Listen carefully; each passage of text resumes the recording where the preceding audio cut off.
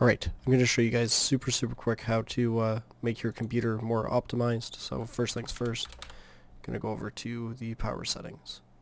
So then find yourself over here to additional power settings, and then you want to make sure it's on high performance, and then you can just exit it out. Next, you want to go to your Nvidia settings if you're using a Nvidia card, and just make your way over to here and manage 3D settings.